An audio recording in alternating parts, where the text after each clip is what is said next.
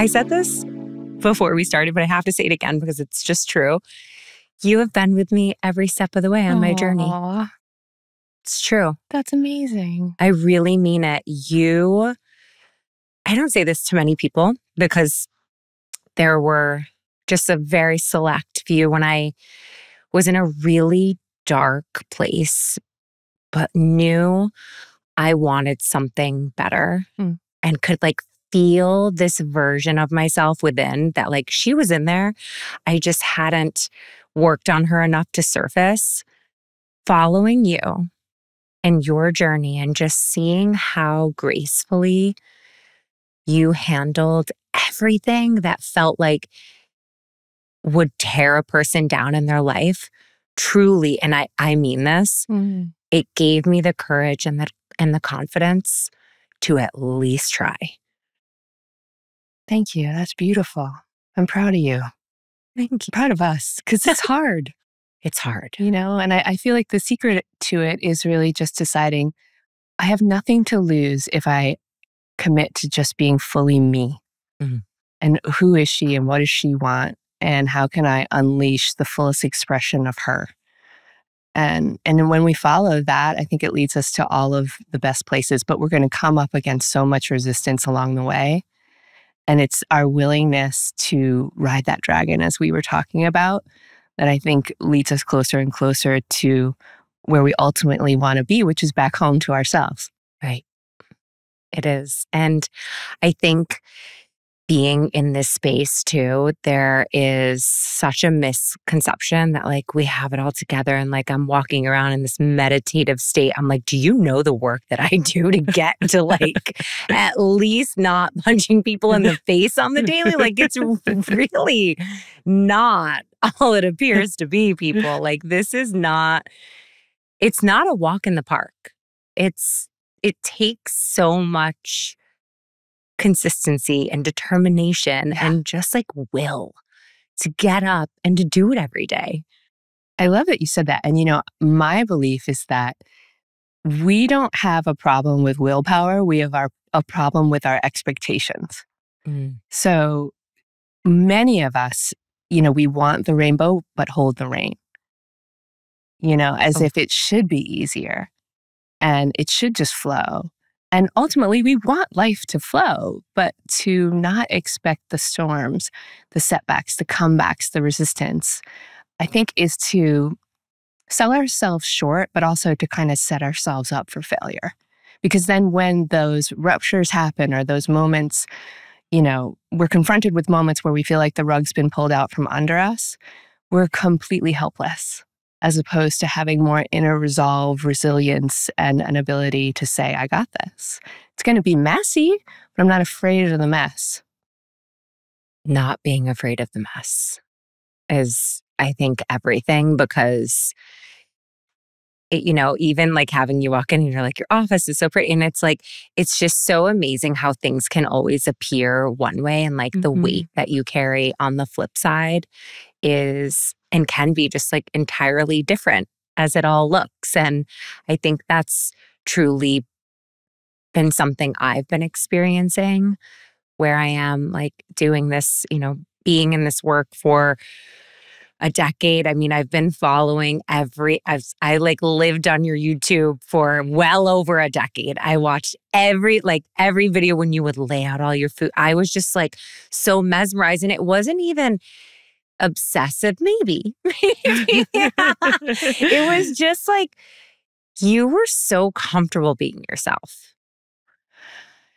Well, let me do a little backstory yes, here. Please. And that's right where I'm getting. Okay. So I was an actor and a dancer and a photographer. And, I got my first agent in New York when I was 19 years old. And I spent 2 decades being everybody but me and learning how to be everybody but me. And trying to be everybody but me so I could get the job, get the praise, get the approval, make something out of myself, And then on Valentine's Day in 2003, I got diagnosed with an incurable stage 4 cancer. And that was the needle off the record moment. It changed everything. And I have a very rare disease. I've been living with stage 4 cancer for 21 years now. But in the beginning, we had no idea what to do, where to go, what the prognosis was. And the first doctor that I went to suggested a triple organ transplant. And then the next one gave me 10 years to live. And on and on and on. And it was really in that moment. I mean, I remember standing at the elevator and pressing the down button at Sloan and feeling like my life was just falling apart. And there was something that rose up in me that just said, no, you got to learn how to be the CEO of your life. You got to learn how to step up and show up for yourself in a way that you never have. You don't fucking know who you are, and that's okay. But that stops today. And so that was like the inciting incident that brought me on this journey of saying, well, I know how to be other people, but what would it be like to learn how to be me, but also take care of me in a way that I was very clueless about, like many of us when we come into the world of wellness. You know, I went down this rabbit hole and that rabbit hole, and then I was raw, and then I was, it was all the different things. I remember. I'll do this and that. I had a colonic every day. I always had enemas. It was just like the enema decade. And then my point is that I tried so many different things, and for a long time I was trying things to literally feel better, not just for cancer, but because truth was I wasn't feeling so great outside of my illness.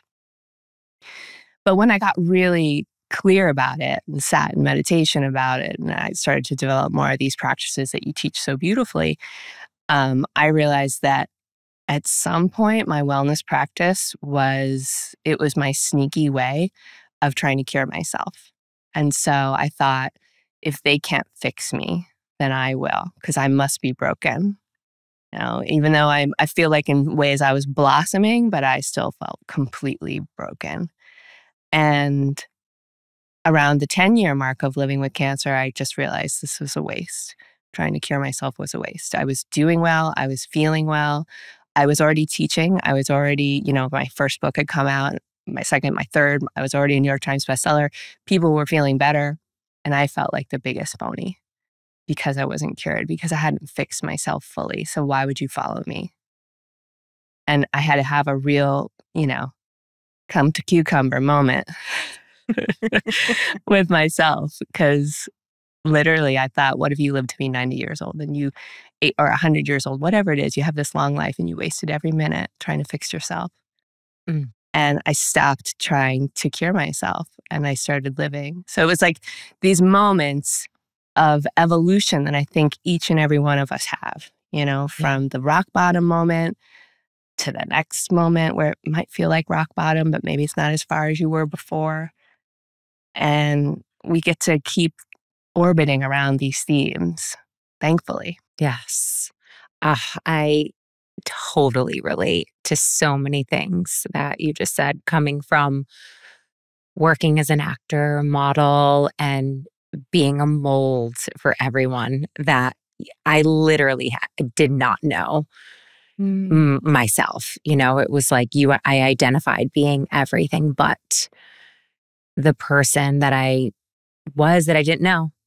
And it's forever such a self-discovery process of, doing all the things. And I was vegan. I've done raw vegan. I've done all the things too.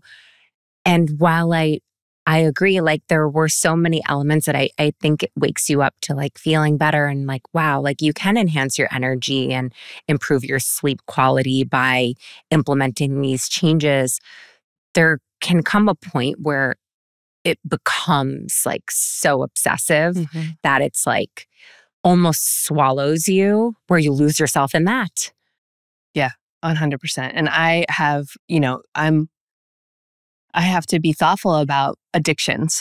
So food addictions, alcohol addictions, drug addictions, like that is a path that's easy for me to go down. And wellness became an addiction too, partly because, and I had the greatest reason for it, because I had cancer. I have cancer. So it's just about, to me, for me rather, it's about right sizing the reason why you're doing it. What's the why behind your practice? Because as somebody who's been doing this as long as you have, as long as I have, I'm headed into my second decade of doing this for myself, but also as a living. If I'm not really clear about why I'm doing it, I will lose the passion for it, the passion for, first and foremost, caring for myself, and the passion for helping others. So it's something I'm always observing and checking in with. What are your check-ins with self? Is this tiring me or is it inspiring me? Oh. Sometimes we can be really good at things that actually really tire us and zap our energy. I am trained to be good at a lot of things, or to pretend that I am. Me too. Right? Mm-hmm. And so, but those are the pieces of my life and my business and my work and my passion that will start to fall apart little by little if I'm not thoughtful about them. Because I think that when we start to find ourselves in a place where we're less led by passion and we're more led by whatever it is, the P&L, like whatever it needs to be in that season of your life,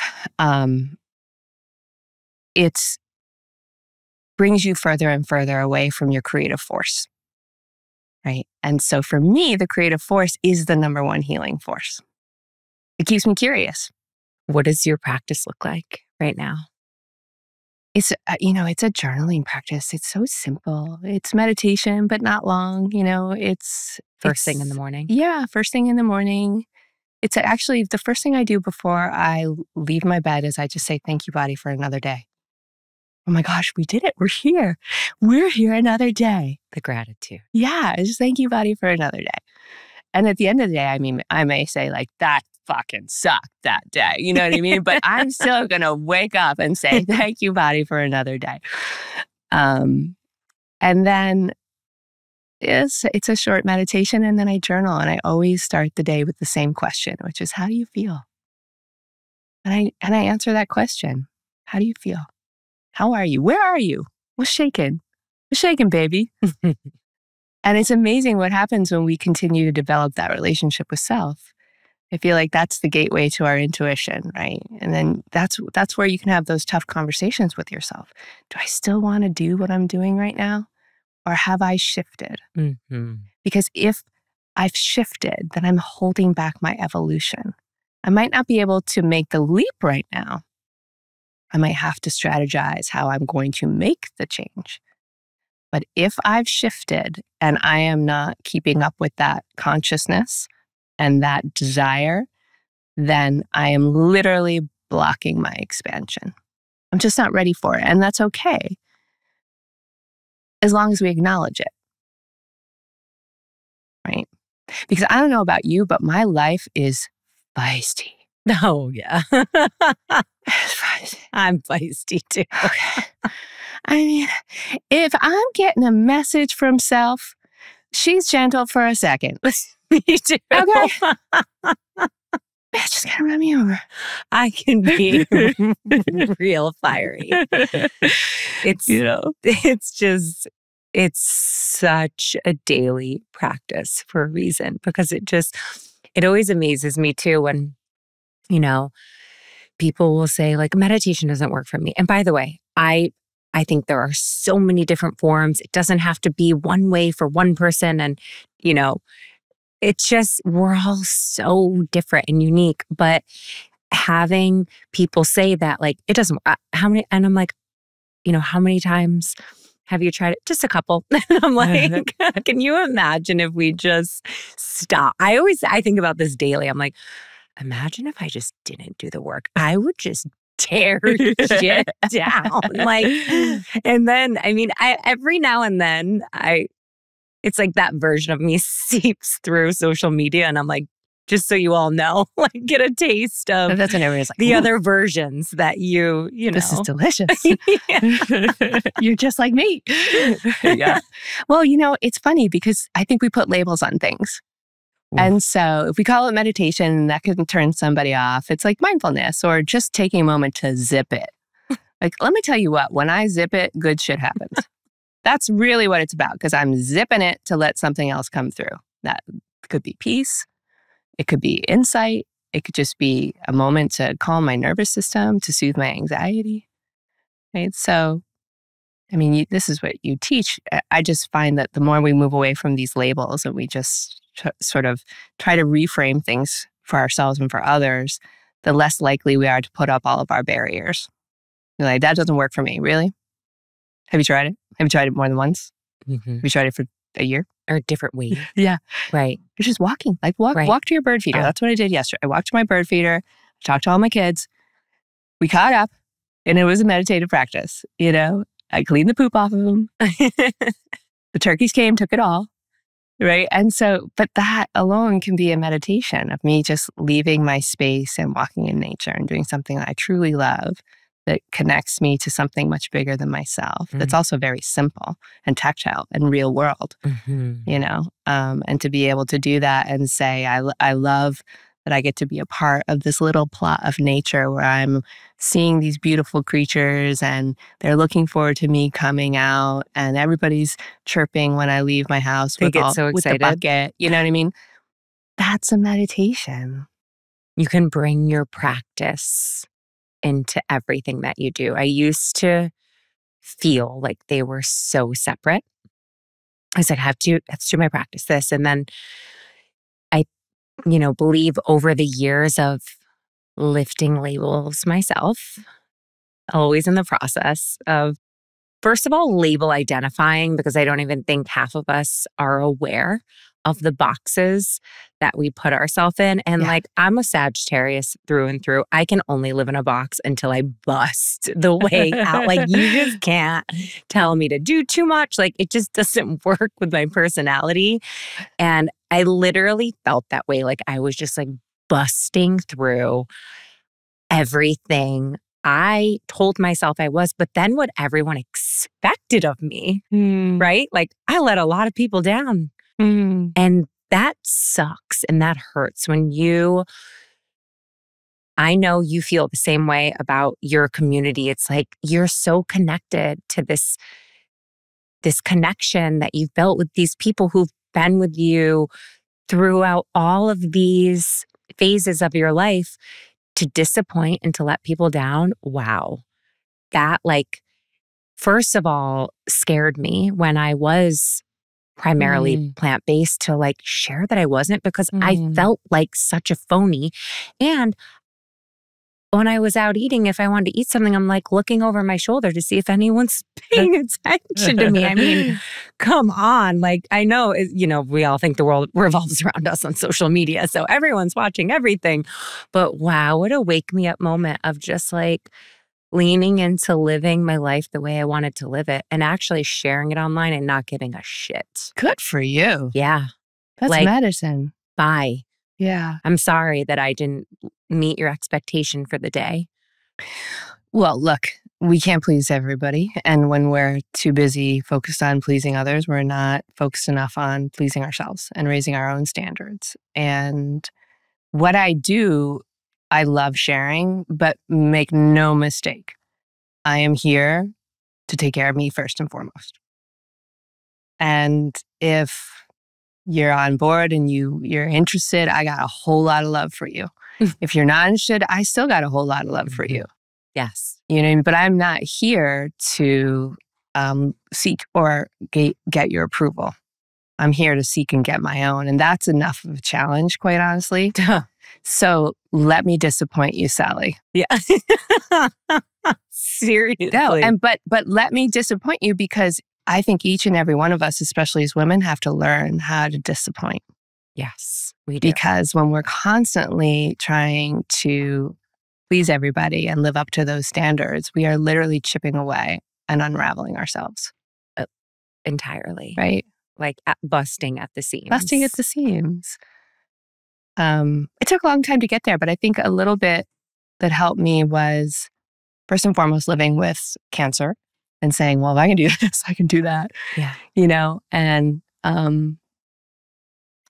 also, I think a piece of my acting career really served me, which is, as an actor, as a model, as a performer, you're going to get rejected a lot. And so you learn that. And if you can survive that rejection, and actually use it as an advantage and use it as fuel and use it in a way that, serves you, you're going to have a lot of staying power. But the second we, the second we fall apart because other people are upset with us, I think that we slow our process and our growth. Yeah. I know. I see it happen a lot online with people it's just, I feel like in the world of cancel culture too, it's so easy to just like walk on eggshells with everything that you're sharing. But I just feel like when you live in that space, which I've been there so many times, it just holds back your authenticity and your, like you were saying, your evolution of letting it all unfold. Yeah. I love how you're thinking about that. I think somebody out there probably needs to hear this. The only time you can be canceled is when you're dead. Let's be real. Yeah. And so if you mess up, say you're sorry, but pick yourself up and keep going. Yes. And then what we say is just give a shit less about what other people think about you and more about what you think about you. Again, that to me, and I think you shared, you agree, that's hard enough. It is. It's hard every day, right? Yeah. To just keep pressing forward. I have to say, I think one conversation or just one topic that I've actually never talked about on the podcast before is grief. And I feel like the second I got your book, I'm Not a Mourning Person. It's just like everything you do and put out there. It's just like, no, really. And as a multiple New York Times-bestselling author, how do you like let life live through you to the point where it's turned into 7 books? And I think you so graciously talk about a topic that a lot of people are uncomfortable, like myself, talking about. I like the tough topics. I like talking, my first 2 books were for cancer patients.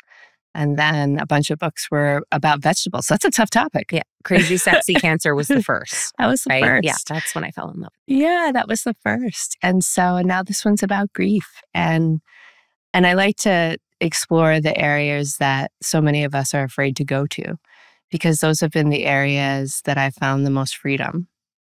And those have also been the areas where I've been the most resistant. And so I wrote this book. I started during the pandemic, and I had thought, it's been a long time since I've written a book. I better get back out there. I better do the thing. I should write like a you go girl, you got this type of book. Like I had all these, ideas and they were based on shoulds. But when I looked at my life at that moment, my dad was dying, and he's my chosen father who adopted me, one of the greatest human beings I'll ever know.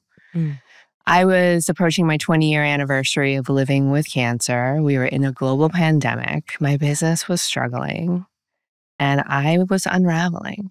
And the last thing I could do was muster up a you go girl book. I wanted like Bengay and a nap, I was like, this life is kicking me even harder. But I had this idea, even though I had done a lot of my own work with my wellness practice, I still had this idea that if I allowed myself to feel these feelings, grief and the messy emotions that come with them, I would drown. I would get sucked under. That would be the end of me. I'd never come back from it. Because as my therapist so beautifully said, when the grief train pulls into the station, it brings all the cars. Right? It brings past grief. It brings stuff that you thought you were over, but you're not. It brings rage and shame and guilt and all fear, enormous amounts of fear. And so I thought, if I open this Pandora's box, it's face off. I'm done. So what I did, like many of us, is I just kept trying to hustle harder, hold it up, push, work harder, like anything I could do to avoid feeling. And But I started to really think about the metaphors that you commonly see in the grief world or grief literature, which is like the waves of the ocean that pass in and out and in and out. And I thought, even if I was incredibly powerful, which I know I am, I'm not more powerful than the ocean. I think about that when I've heard you say this, and it always like gets me. Yeah, I'm not more powerful than the ocean. And so what's another way to approach this that's filled with self-compassion and care? And that is to allow myself to tend to the parts of myself and the areas of my heart that are the most in need.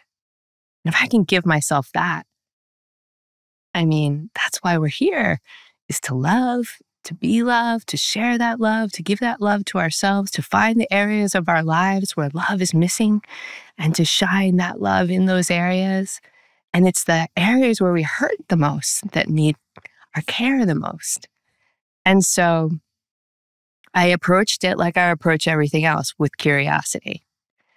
Okay, so if I can learn about grief, maybe I'll be less frightened by it.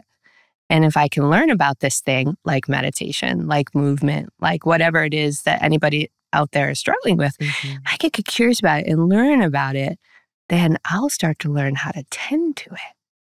And that's where the healing happens, right? But we can't tend to anything if we don't start with that place of curiosity. Like, tell me about you. Tell me about this magic that you have made, right? I'm so curious. And from that, it's like the friendships develop, the relationships develop, the healing develops. Oh, I could just listen to you all. I'm just like, keep talking. No one wants to hear me right now. No, it's so true.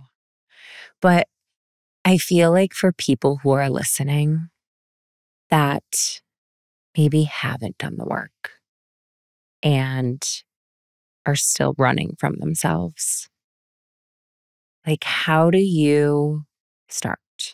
You know, like I remember feeling that way when I was just in the thick of all the things that were bringing me down, and I liked it. I liked the way I was feeling. I liked bringing everything down with me. I was like on the path of mass destruction, and I just wanted to keep ripping through because it was truly what like got me high and helped me not feel all the shit. And then when it all came tumbling down and I realized I actually did feel like death, I almost prefer dying. You see your life as like this split road, right? Where it's like, can keep going here, or I can do the scariest thing. Yeah. And I can try to change. Right? It's like, I feel like so many people struggle with that. Oh, like that shift to get yourself there too. Yeah, I totally agree with you. And for me, I was up against the ropes, right? And so it was fight or flight. Yep. And that part of me that's feisty and fiery and, you know, like, there's the reason why I have to be very thoughtful around alcohol. I'm good at it. Okay. I'm good at it. So, you know what I mean? So but that part of me is one of the reasons why I'm successful. Right? It's part of who I am, and she's fun, she's fiery, but she can create a lot of destruction as well, right? So what I'm saying is that it's not like I'm no longer going to be her. It's not like I'm no longer inspired by the elements that make me me, and thankful for them. I have to keep things in check, yes, but thankful for those parts of myself that will work hard, be super ambitious, you know, put herself out there, so forth and so on. But what I think the rub for me and what I've seen in my community is that when we have this all or nothing approach, you know, again, for me, I dove head in because I was so afraid. One of the questions I often used to get at Q&As is, I know, but how do you do it if you're not up against the ropes? Like, you have a great reason because you have cancer and so you can stay motivated. You know, believe me, we all go back to sleep. There's times I'm not motivated. Yeah. But it's a good point. And so I think for a lot of us, it's just about taking a slower and steadier approach. Mm-hmm. You know, we raise the bar so high on ourselves. And if you're struggling, then I would say lower the bar. Oh, I love this concept. Put it so low that you'll trip and concuss yourself. You know what I mean? Like literally lower the bar, because the chances are you're not doing anything because that bar is so high. And you're so tough on yourself. Like, if I don't do it perfect, why bother? Mm-hmm. You know, and all the things that we can say and trick ourselves into believing, as opposed to like, oh my gosh, I had water today. I drank 2 glasses of water today. Where is my parade? Where's my damn parade? You know? Yes. Because that's how we start to change. And but also that celebration of self. You know, you only had 2 glasses of water today, instead of like dancing and like, who's the bomb? It happens to be me. You know, and even if it's silly, but these are my little tricks of saying, you know, if I'm going to do this for the long haul, and this is a marathon, and that means it's about the staying power, right? I'm a marathoner. Like, I don't care what comes and goes. I am like a roach. I'm staying. Me too, girl. I am not going anywhere. I've got news, okay? So we inch forward. Inch. Yeah, we say, good me. Yes. Celebrating the teeny tiny win of the day, whether it's like today I was just not feeling it. I wasn't feeling myself. I wasn't feeling anything. And I was like, but I know with everything in me that even if I just roll out my mat and I get like 10, I'm aiming for just 10, just do 10, turned into 12. Because once you get you're like, you come alive, the breath. Yeah. It's like it fuels you. And then it's achievable, right? Like that's like always been my biggest thing with everything that I've been sharing. I think truly before shorter, windows of working out were trending, which love it, trend all day, because this is the trend that I'd love to see thrive instead of these things on TikTok, like 75 hard. And I'm like, just the title, 75 hard. Do you want to do it? No. No, thank you. And by the way, can't wait to see where you are at week 2. Right? With the burnout, and just like, I think we set the bar so high. I even think people do that with dating. Well, that's a whole other podcast. But to just start with something that's so attainable that you achieve it, and then you celebrate that win, and it brings you back to day 2 because you feel damn good. That's right. I saw you on Instagram. You always inspire me to move my body. And I have to say that one of the things that I realized while writing this book, which I actually didn't have a connection or consciousness to, as I was going back and really like facing a lot of past trauma during these last few years, I didn't realize how much trauma I had attached to my diagnosis and how much disconnect I had from my body. Because as a dancer, it was like I had this thought that I put so much into you. Is this what I get back? Right? Whether or not I was aware of that thought. And so there was a part of me that even though I was moving, I was not moving like I used to move. And there wasn't the joy that I used to have. And that was something that I didn't realize, that I was kind of punishing myself. And I was disconnected and cut off from that part of me. And watching your videos and moving with you and the way you approach it and everything has been one of those gateways back into movement in a way that's really joyful, but also is healing for me as I continue to, care for this being. But I didn't make that connection. And so I want to thank you for that. Oh my God. First and foremost. It's true. Like the Melissa who was watching you and Gabby Bernstein on stage, she was so insecure. I'm going to cry.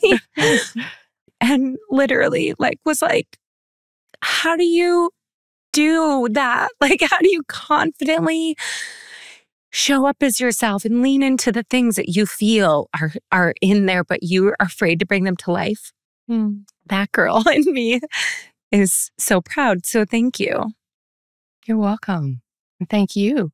It's like you being you and showing me it doesn't have to be a big deal. Yeah. And It doesn't. you even made me turn the shower on cold the other day, which was a lot. I gotta say. I saw you get into that cold plunge and I was like, I already think we're friends. I'm like, is she nuts? What is she doing? Meanwhile, I know all the benefits but I'm such a cat and cold water is like my biggest fear of all. Same. So Same. but then you're laughing and you're Tears. crying and you're staying in there longer. And so my point is I turned the shower cold for 1 second.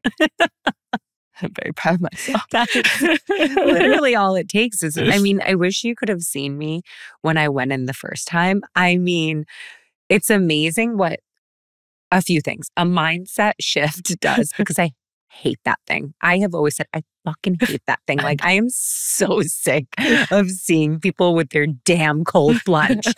And then I tried it. Okay. And I lasted 15 seconds. But something like, I was like, whoa. Yeah. I felt this surge of energy. And I was like, okay, maybe there's something here before I judge it, which I can be quick to do, right? It's easy to judge something, first of all, that you're not good at and put it down. And I was like, let me just gently lean in and try this again. And then it literally was like 15 seconds, 20 seconds, 30 seconds, 40 seconds. When I hit a minute, I was like, whoa, it wasn't about the cold plunge. Yeah. It was about my capacity to master my mind and to train my brain to think greater than I thought in that moment of being like, what the hell? Like, your body goes into shock. You're like, you go into a state of fight or flight, right? And the thing that brought me back was like this deep nasal breathing. But I had such a breakthrough moment staying in for 6.5 minutes, because it made me realize very much kind of what you just did to me is like, you can literally do anything that you put your mind to, right? And like, I remember just being so like, why would I start anything in wellness? Every girl in wellness who's doing it great is in this room. Why would I? You know, and I think it's so easy to get stuck in that, but we have to shift that way of thinking. Mm-hmm. And the only person who can do it is us. So and true. It takes work, and we got to do it every single day. We got to work on these brains, because I too can fall into the anxious, depressed mindset in 2 seconds. Yep. Yeah. And I'm so grateful you didn't stop yourself. Right. I'm so grateful. Thank you. Mm-hmm. Me too. Every day, right? Yeah. So when you were in the thick of grief and having the moments kind of like start to flash before your eyes as your dad was getting sicker and sicker, like, and you speak about this in the book. There's one moment in particular that when you were at the drugstore. Okay, there's that one that really gets you. And if you can talk about that, because I think even if someone hasn't lived to that exact moment, we all have that where it just, I don't want to say break, because it's not break, but I think you let it all go. Break open. You break open. Yeah. So the book is really a field guide led by stories. And that field guide is to the messiest places of grief, shame, of anger, of the parts of ourselves that we deem not good enough to show others, and maybe even bad, and we judge them. And they're terrifying because they hurt. And so the story, the through line is during this time, the pandemic and all the things that I just talked about, but also my dad being diagnosed with stage 4 pancreatic cancer that was terminal. And he was my chosen father. So he adopted me and really was a big part of healing that paternal wound. And losing him to me was something I couldn't wrap my mind around. And so, of course, anything that I can't wrap my mind around, I want to conquer. The part of me that will rise up and be like, that's all you got. Really? I was like, I'm going to fix it. I know everybody. I'm going to call in all the chits. I'm going to build the healing plan. Everything's going to, this is my dad. And the problem is that it wasn't my journey and it's not what he wanted, right? He had to go on his own journey. And it was a really tough and intense one. Then treatments were very necessary to even slow things down and give him the amount of time that he ended up having. And so I think the first awareness for me was, oh my gosh, people aren't projects. People aren't projects. And the way I can show up for this person I love so much is just to be led by love, only love in this room. And that was my mantra and my intention, basically. But the story that you're referencing, it's like a few weeks before he passed, or maybe a month before he passed. And my mother had asked me to go get Ensure because that's all he could tolerate. So I'm in CVS and I'm at the Ensure shelf and I know what flavor he likes. And I'm thinking, how many should I get? 6-pack, 12-pack, case? And I'm doing this rough calculation in my mind, like how long will he be here?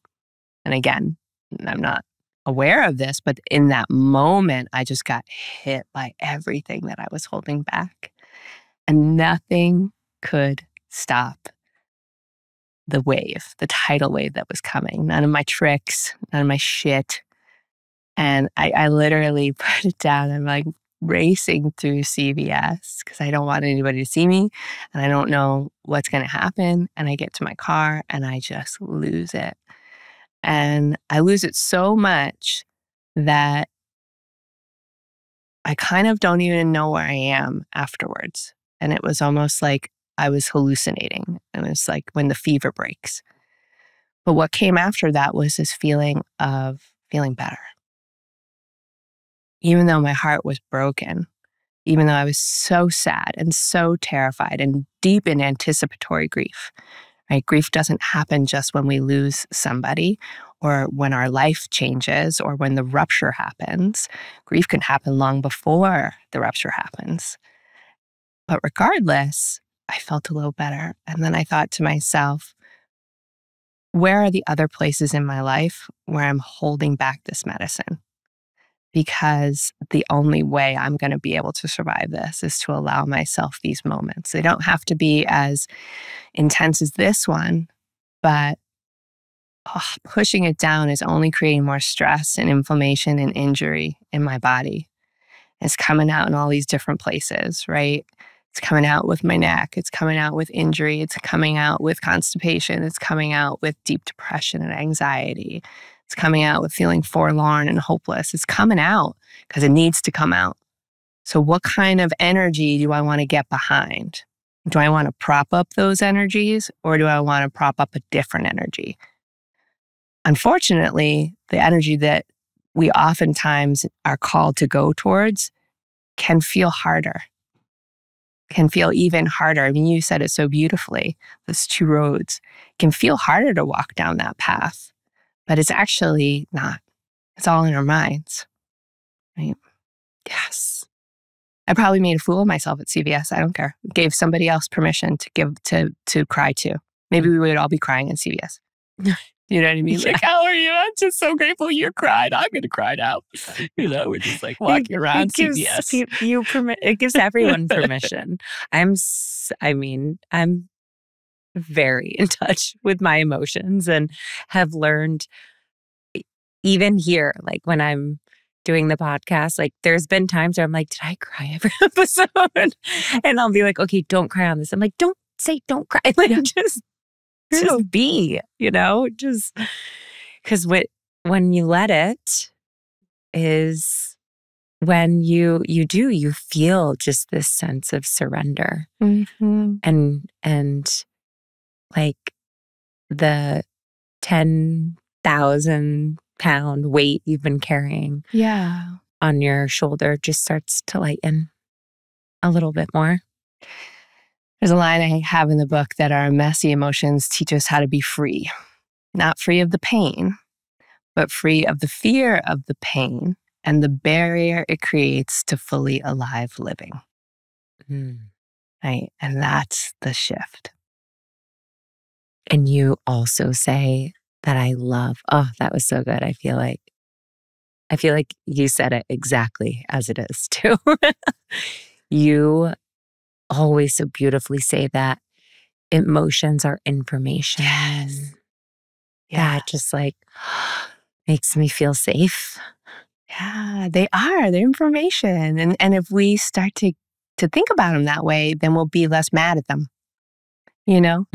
Less mad at them or less ashamed of them or less judgy about them or making ourselves feel less than because we have them. Oh, this is information? Well, anger, what are you here to teach me? You know, anger is a signaling emotion. It's basically like, yo, ow. Yeah. There's something up, buttercup. You know? And so if that's the case, thank you, anger, for telling me that. Let me investigate it before I burn down the town. Right? And that's where that curiosity comes in. And honestly, these are all tricks that I have for myself. So if they help everybody else, fantastic. I mean, that's how we all start, right? Yeah. It's like, I get on the mat. Listen, it's amazing to have a band of people who are like, we are all in this together, but to show up for yourself is so freaking powerful. To like choose yourself every day in the things that make you better and stronger and just more equipped to face it all. Yeah, I agree with you. And I'm going to add that when I don't choose myself, I'm an asshole. Same. I'm a royal asshole. I'm a son of a bitch. I am a bastard, and I hope cameras aren't on. That is the God's honest truth. When people are like, she's fake, I'm like, no, honey, there's a few versions. That's not fake, that's real. Because I'm not going to be my best self. And then I'm not going to be a really kind human. I'm not going to be a good wife. I'm not going to be a good partner. I'm not going to be a good friend, right? Because I'm in deficiency. My tank is on empty or it's running low. Right? And so what can you give? What more can you give? You can't. I had a situation happen this week. Our nanny's been off for the week, and which is also lovely, right? Because it like it's given me this ability to like, you know, stop work earlier, pick them up and have this amazing special time. But on the flip, like I'm also working and doing all the things that I just thought I was so strong. I could handle it all. And I don't need to ask anyone else for help. And no, I'm good. And then I called my husband and I was like, I need you to come home. I hit that point that like I can feel it coming. So he walked in the door, I put on my shoes and I walked out. And I was like, I love you. I know you know me. We all need this. I need to go for a walk. Text me when the kids are in bed and I'll come back. And he was like, okay. Like it was just, I was so proud of myself that I didn't flip it because it could have flipped, you know? Like so quickly too. Yeah. I'm always amazed how quick it can just.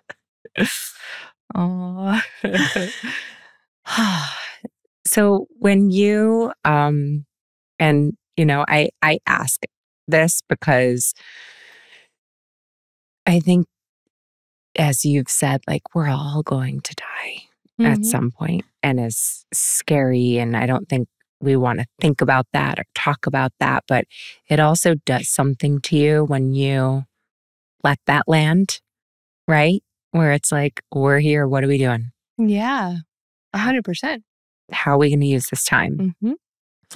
But losing someone that you love, like your father, like walking around, like, does everything just feel so different every day? Like does the hole in your heart get smaller as the days go on? Does it close? Like, for, I have a friend that just suddenly lost her mother, and I'm like thinking so much about her right now. And just for anyone who's dealing with loss. The intensity changes, right? But there's still a hole there, and that's okay. And because the thing that I've learned about grief is that it's the opposite of love.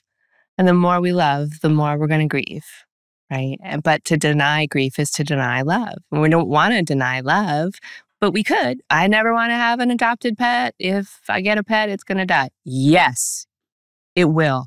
And you're going to miss out on all those great experiences if you say no to this opportunity of love.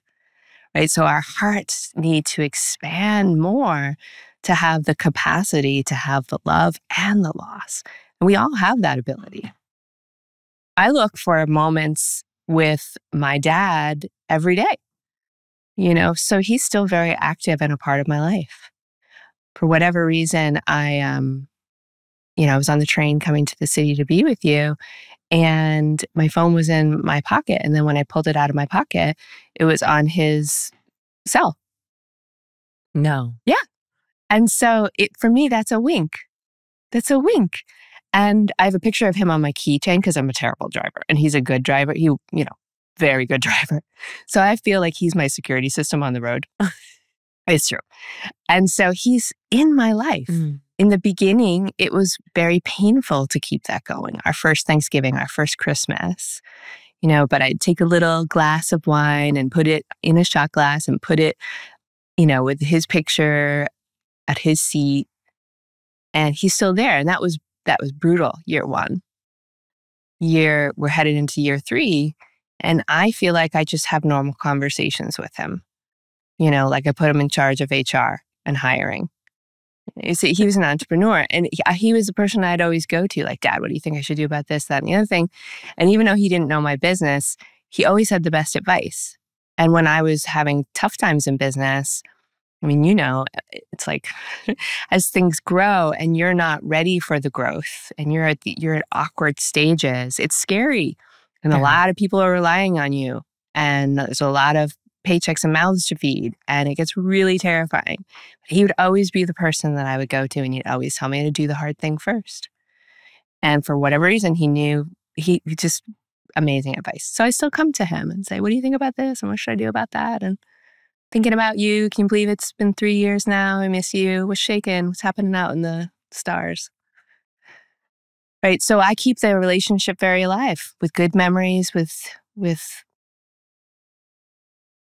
painful memories, but with gratitude that I had this opportunity to have a dad. That's amazing.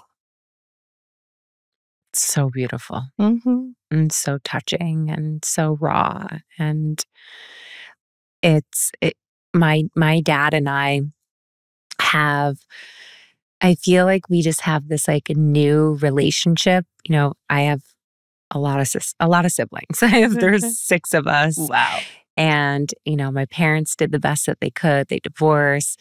My dad moved away. And, it changes things. It changes your relationship. And I think you can lose touch. You can lose sight. And a few of my friends have suddenly lost their parents. And one of my girlfriends said to me, you think about all the things that you wanted them to do, that they should have done, how they should have shown up for you. And then you have kids, and then you get a dog, or then you build a business, and you just realize like we're really all doing the best that we can with like the deck that we're handed at that point. And it really changed my relationship with my parents. And last summer, my dad came. He was supposed to come for 7 days and he stayed for 40 days. And it just I feel like it did something where it's like we repaired and truly without words. It was just through being present with each other and spending time and listening to the stories and just not thinking about the things that I wished Yeah. when I was younger. And it's really like, I think like your book and just hearing these moments of people experiencing such great loss, it really does, I hope, like you said, it shifts you into your gear of gratitude and to look at like all you do have in front of you and to really like nourish the relationships in your life. Or, I think I've heard you say too, it's like you can strengthen a relationship with like a girlfriend that you've lost touch with. Like it's really up to us to choose where we put our time and what we prioritize. And it's been a real awakening for me of just like enjoying life with them. Yeah, I love that you said all that. And I love that you've had that experience because it's a real gift to have that experience while people are in physical form. The thing about leaning into topics like grief is I think most of us want to shy away from them. But what I can say as somebody who's been on this path for quite some time and, spent the last 4 or 5 years deeply in it is that this is how you find your freedom. It's through these places. And there's no place that we want to run from more than our mortality and the consciousness of it. And it's one thing to say it'll teach you how to live more fully, but it's another thing to really practice that. And one of the things that I love sharing from my experience with my dad is how, as his life was getting shorter and shorter, he shared with me about making your golden years now. Because we all, these are his words, we all put it off, right? Till the kids are out of the house and the business is doing better and this, that, and the other thing is all set up. Our ducks are in a row. And he said, and that's what I was doing. And so I didn't give myself these opportunities, right? I didn't go away in the summertime. I didn't do things because my business needed me or you kids were growing up. And he goes, and now I've just retired. I just sold my business. I was just going to go play golf with Jay. And I'm dying. So you have to make your golden moments now. And even though his time was shortened, those golden moments ratcheted up, right? And they taught me that it's those little moments, similar to what we were sharing about, lowering the bar and making those golden moments now. So you have a golden year, golden month, golden day. And not the perfect day where it's all golden, but did you have little kisses of gold in that day? Then that's beautiful. And that's what we're here to do. But not put it off until we think we've got it all figured out. Or until like the rupture comes to an end, which I know like I'm guilty of. I think like that just is like wakes you up. Yeah. I think that's a way through the rupture too, is to say, so when you're in the deepest, darkest moment, lean into your joy, fight for it. Like be a prize fighter for joy, whatever that looks like for you. To me, it could be just going to the bird feeder and being like, children, Mother's here. You make the world a better place. You do. You are such a change maker. You're just a trailblazer. I truly, just sitting here with you has been such an honor for me and something I am immensely grateful for. Just, being that girl who didn't believe in herself for years to just like have you in my presence and to be able to connect with you in this way is truly like, it's like a bucket list for me. Like, oh, well, I appreciate you. And I'm glad that I get to be here and that you invited me and that you get to be a part of our friendship. Because I've already considered you a friend. We've been friends for 10 years. So, hi, friend. Gabby, can we all do dinner? Yes, I'm coming. Okay, before we end, I do love to end with some rapid fire questions that I feel like for you, this is going to be fun. We have to do it. All right. Okay. Let's see what happens. Let's see where my card is. Here we go. Beautiful book. What's your biggest motivator? Ooh, my biggest motivator is my creativity. It is my deepest relationship, and it is the thing that wakes me up. It is the thing that continues to keep me going, and it's something I know I can have until the moment I die.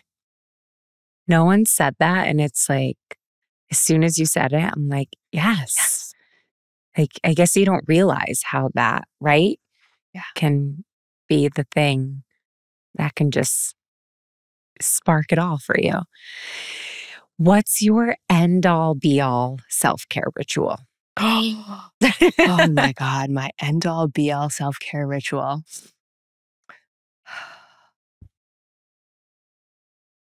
I'm like dying to know.